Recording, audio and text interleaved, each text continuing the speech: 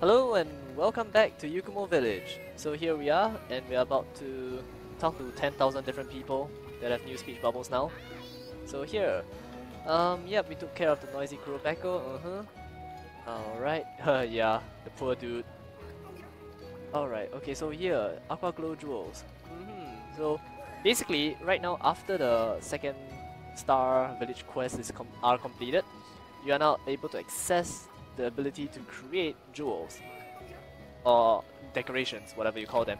So basically, decorations allow you to give your items extra skills. Like as you can see in the equipment here, some of this has this singular slot. Some have up to 3, as a maximum is 3. So you can put in these decorations, and they will be able to give you skills like, as in here, as you can see. So having attack go up to say 15 points or 20 points would give you attack M and attack L in increasing order. And if I get recovery speed up to 15, then it will be recovery speed plus 2. If I have things like if I have any skill that does not reach the threshold of, let's say in this case, minus 10, I will actually not have the effect. So if my recovery speed were to be 9 here, I wouldn't have the recovery speed plus 1. And if this were to be, let's say, 8, I would not have like 80% of attack up small. I would have nothing at all. So that's just a quick rundown on how skill points work in this game. And let's see what she has to say. So we've defeated the Kurobeko, new quests in the desert island. Yep, really lovely, but of course more monsters. Tundra is a ice cold plain, don't forget to bring hot drinks, So yeah, get charms, which we already talked to the blacksmith about. And so yes, we received this Bishop Talisman, and I'm not even going to bother and check it because it is going to be the Auto Guard Talisman, which has received a lot of many different discussion about it. So let us take down the Great Rogi for the first 3-star village quests, and in fact, we should be bringing some antidotes. I forgot to bring any of them. Whatever! YOLO! Well, basically we are still in low rank, so I'm pretty sure the supply box will provide us with it. So yeah, there we go, antidotes. So the Great Rogi is basically like a cousin of Jagi, and he is able to shoot poison clouds. He's also able to call for help, and he's equally annoying, if not more. So here we go. There should be a... oh, these are the smaller Rogis, if you have yet to realize. So I'm not sure where the cutscene would activate, but let me just... Alright, since the Jagi started off in his den, I'm just gonna assume that this guy is gonna start off in his den as well. And this guy's den is in area 10. So yeah, let's just hit right there and not waste any time. Okie dokie. Just gonna run past all of those. Alrighty, so we are nearly there. Just gonna pick up this right before we go in. Scatter nut. I don't really need nuts. Nuts are mainly for crafting ammunition for bow guns, and a bow is not a bow gun. Hi Banabra. Goodbye Banabra. Okay, is there... oh, there's a cutscene. Ah, there we go. So here's the Great Rogi. As you can see, his throat is... yep, it's like a frog, it can expand. And when it does, you know for sure that it's about to spit poison clouds at you. There we go. It's kinda disgusting. Like a poisonous spit. And oh, the poor dude is dead. Poisoned to death. Okay, so here we go. Great Rogi. Drawing my bow. Wait, where are you going? I'm here. Ow, that was close. So basically you can break the poison sac on his throat, and when you do so, the poison clouds he spits will not be as large, which is a good thing. So more chances of avoiding them. Because there we go, it's quite a huge cloud as you can see. it's so thick that, and it persists for quite a while as well. It makes it kind of hard to see through the cloud. Ah damn, I shot my own cat. I'm sorry. Oh gosh, no! No! Oh, wow! At least I didn't get hit into the cloud. Okay, okay. Nope, nope. Oh my gosh. Why the body blocks? I'm just gonna rain down some arrows and hopefully clear out the trash. The trash. Some of the trash. He's angry. I'm not I'm not like, you know, particularly happy or angry, just get out of my way, small one. I can't see him. Just gonna rain the arrows and hopefully hit something. Oh my gosh, all the clouds. Just gonna rain some arrows. Nope. So as you can see, his behavior is very similar to a Juggy in terms of his attack patterns, with the exception that he is able to speed the poison clouds, which Juggy is not able to. Yeah, and there's also a sort of an ice type variation of the Great Rogi, which you will see in maybe the 4-star quest, if I'm not wrong. I'm not too sure. For those of you who know, then good for you. For those of you who don't, then yeah, it'll be a nice addition to the Bird Wyvern family in terms of your knowledge base. Not that this kind of knowledge is really worth knowing. I mean, it's a game, but geek, never mind. Alright, so a buff from Avanco, very nice. And that cloud just barely went past me. Okay, that tail sweep was dangerous, but not too bad. Alright. Ah, and to hit his throat, come on. Get the poison. No, I'm not. Ow! Crap. I got hit by the poison. I should antidote myself up. Yep, he's angry, so okay, I should be fine still. He's probably gonna... Is he... Oh, he's not gonna run away yet. I thought he would be. Nope. No bitey bities. Okay, that's... Ah, crap, missed the throat. Yeah, I'm just gonna rain some arrows and hopefully get rid of... No! Oh gosh, that was close. No! Ah! Stop it! No! No! Not again! This is honestly quite challenging. Oh yeah! Knockdown! Let's just rain more arrows down upon him. Nice bomb! Oh wow, that's a pretty small head you have there. Oh gosh, my aim is so bad. Oh my gosh!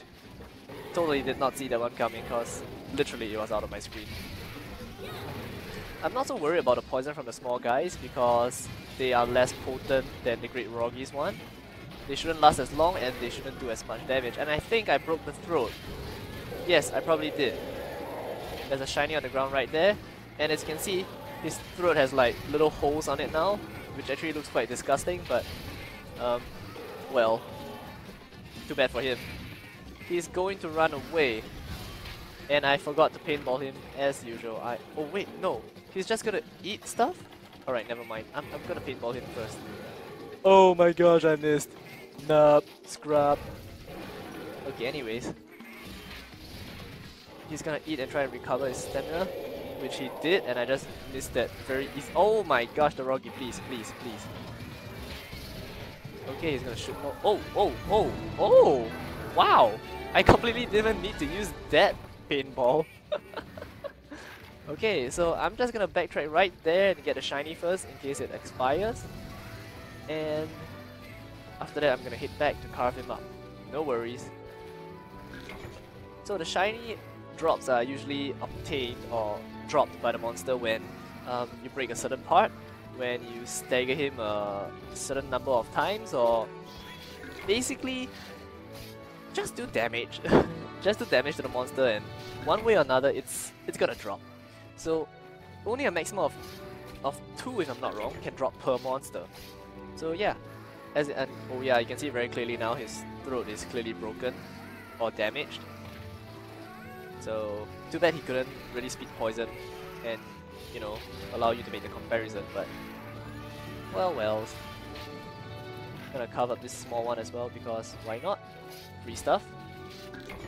Rogi Fang, not sure how useful is that. And yeah, quest clear. Gonna grab all this stuff. Oh, I keep missing out this last one. Okay,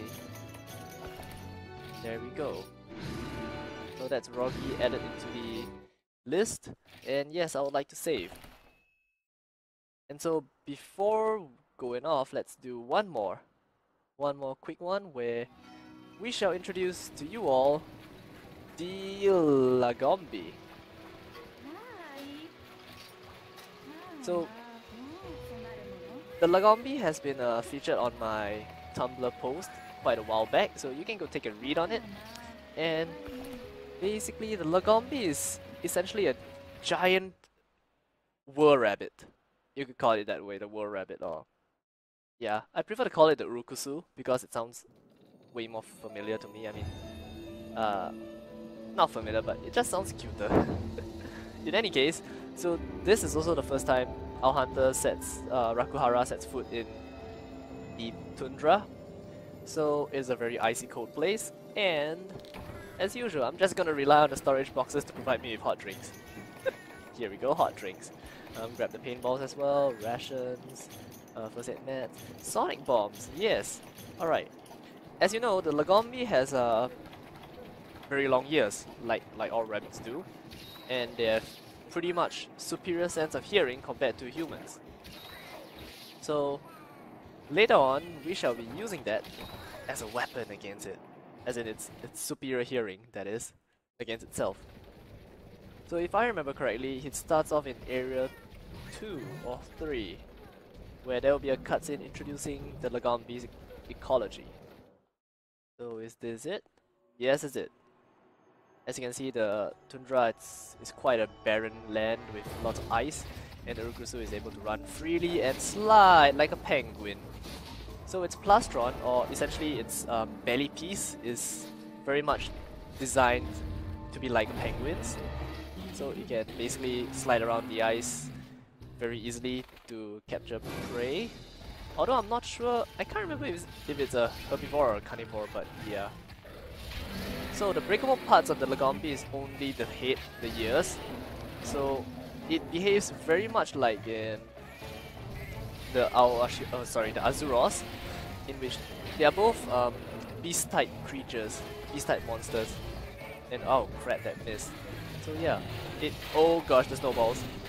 These snowballs that it throws are really dangerous for classes like dual blades or bow, because it gives you ice blight.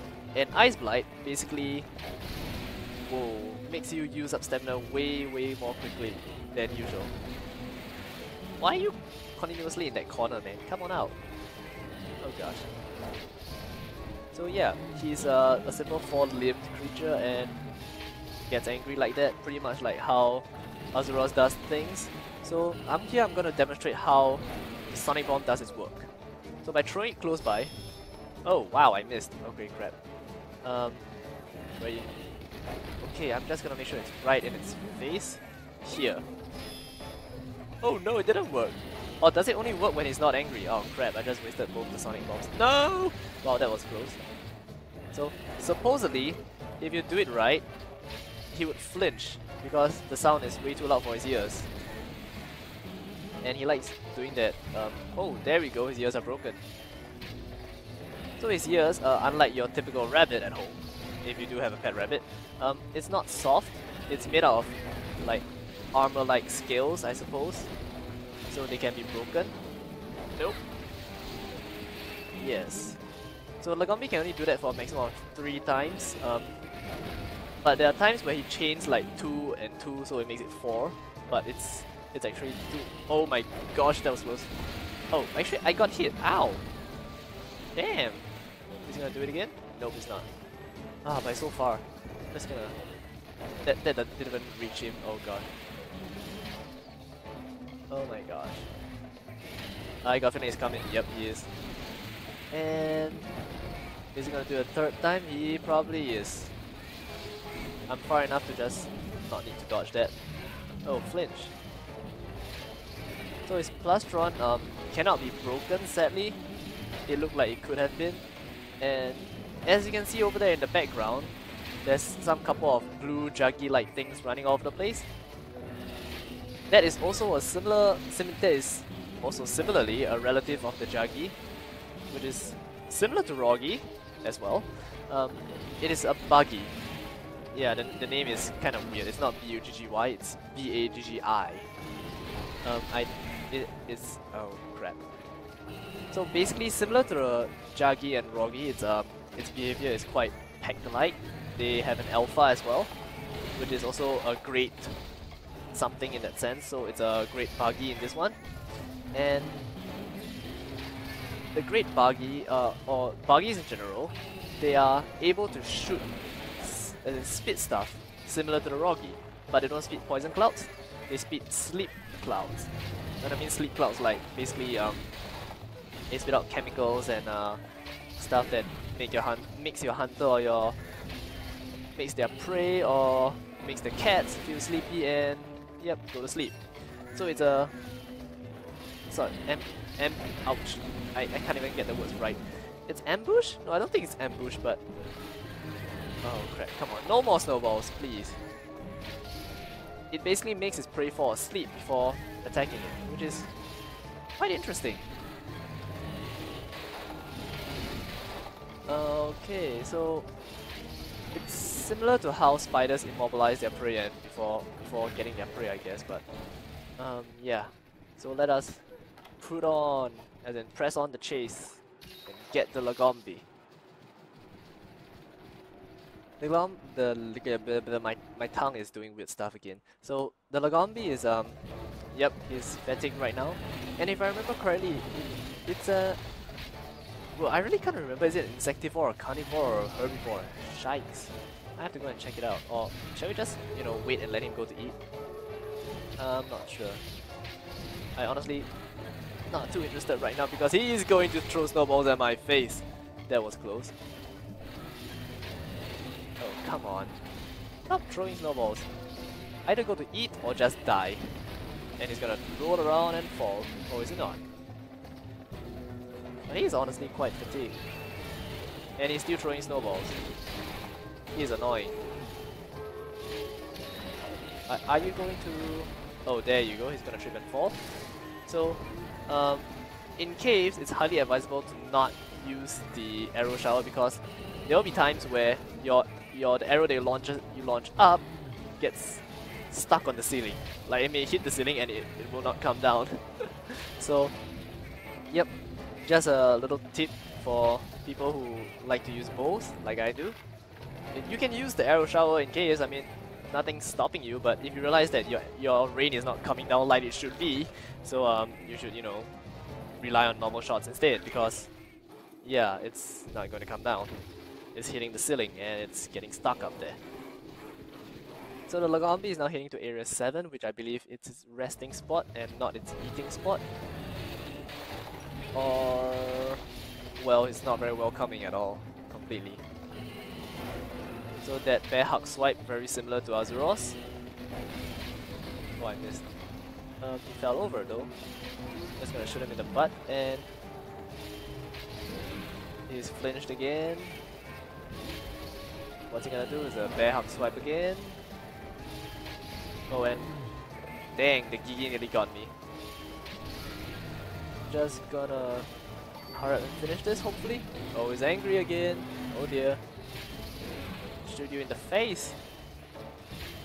Well, it's not too big of a threat, I feel, but the Lagombi can still be quite a nuisance when you pair him up with another monster, as in dual monster quests, because he moves around so quickly with that charge and all that shit, and so yeah, it can be quite terrible to fight against. Because if you're focusing on the other monster and before you know it, he just comes around from behind and wham, you take a hit. Alright, so he went over to area 5. Let's see what's he up to there. He's not dead, he's still throwing snowballs and being generally angry and annoying. I would like to shoot his face. Oh my gosh, would you? If he dies there, that would be really big trouble because I can't carve the items. Oh wait, wrong button. Uh, yeah, I'm just gonna ping so my cats come to my side. Yeah, basically pinging can be done, oh my gosh, by pressing start followed by the top button, triangle. Where do you go? Oh there, whoa. So doing that basically notifies other hunters of something important. At least when you're playing multiplayer, you can tell the other hunters like, hey, the monster is here, and they'll usually come. In single player, it notifies your cats to come to your side. Oh my gosh! Ow! Okay, that got me by surprise. So yeah. Okay, staggered him a little. He should be dying right about soon, like very soon. Come on, just let me finish you off. Oh, maybe not. Okay, so yeah, in the Japanese servers, at least as far as I know, people use ping to say thank you and things like that as well. So if you do some awesome move like oh gosh, the Gigi. If you save someone by staggering the monster or like healing the guy up or something like that, they will, oh gosh, another Gigi. They would ping to indicate their thanks, which is really sweet. So yeah. Anyway, these guys, these small little things, they are Gigi, and we will meet their parent in the future. So yeah, their parent is really quite hard to deal with. Well, not hard, but just annoying, and just gonna wake up the Lagombi here. How dare he sleep in our video? How rude. Oh, there we go. He's dead. You don't even get a chance to roar. Ha! So anyway, yep. Just going to hurry quickly gather his items before the black cats, the millings, come and interfere. So these guys, they are similar to the feline companions, except that they are sort of like a different race or different tribe. I'm not too sure exactly myself. And these guys, what they like to do is they are very religious. So they will steal your items and bring it back to their home and put it in a shrine. So if you ever have any items stolen, there are two ways where you can get it back. One is either you kill them, in which they don't actually die, they merely burrow back into the ground, and return back to base. The second way is to basically just, if you know the location of their home in the particular map, you can just head over there, find their shrine, and your items will be there. And dang it, I didn't get to pick up the shiny from the cat. So what they usually drop are like secret stashes or like round acorns, which, if I remember correctly, they give you more Yukumo points and money, and nothing of great importance, but well, points are still points. I don't mind getting the points anytime. So yes, more information, more updates. So right now, I'm just gonna quickly purchase some upgrades for my farm, and I would like to show it to you guys. So I should have saved up quite a bit of points, and I would like to get the mushroom log, which took out like freaking 5,000 points, and the prototype beehive, because honey is important. So let us take a quick look before we call it a day. And here we go. The prototype beehive right over there, with a singular bee. That's pretty sad, but still better than nothing. So the beehive obviously produces honey for us, and honey can be used in conjunction with potions to make mega potions. And yep, so this is my farm. It hasn't changed since the last time you saw it. And what I'm really looking forward to is the ore mining upgrades. I'm really saving points for this because ores are really important for upgrading weapons as well. So anyways, thank you all for watching. I hope you guys enjoyed this episode as well. Leave a comment, subscribe, like. That will all help me very much, and it's very motivating as well. So thank you all, and MHGeek signing out. Have a great one.